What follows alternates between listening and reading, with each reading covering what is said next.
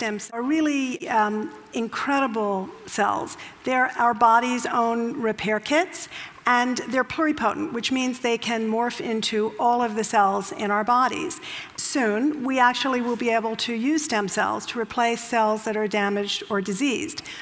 But that's not what I want to talk to you about, because right now, there are some really extraordinary things that we are doing with stem cells that are completely changing the way we look and model disease, our ability to understand why we get sick, and even develop drugs. It was Lunar New Year, and she took me out to buy new clothes. I kept bugging her to take me to the boys' department, and she kept trying to convince me to pick a dress. And after a few rounds of negotiation, I won. So even though this story is about my gender identity, my mom told this story to relate to my sexual orientation. It's common to conflate gender identity with sexual orientation because both are associated to one's gender. We are assigned a sex at birth based on a sex binary, male, female. But how we feel internally, our gender identity, and how we express ourselves externally, our gender expression, are not determined by our assigned birth sex.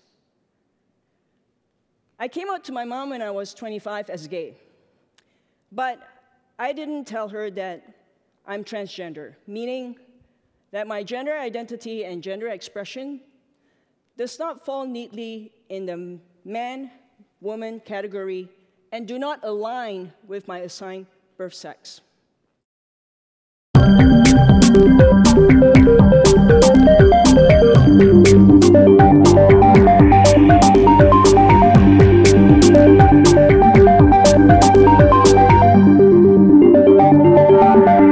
And I'm here to make the case that we're letting it take us places that we don't want to go. Over the past 15 years, I've studied technologies of mobile communication, and I've interviewed hundreds and hundreds of people, young and old, about their plugged-in lives. And what I've found is that our little devices, those little devices in our pockets, are so psychologically powerful that they don't only change what we do, they change who we are. Some of the things we do now with our devices are things that only a few years ago we would have found odd or disturbing, but they've quickly come to seem familiar, just how we do things.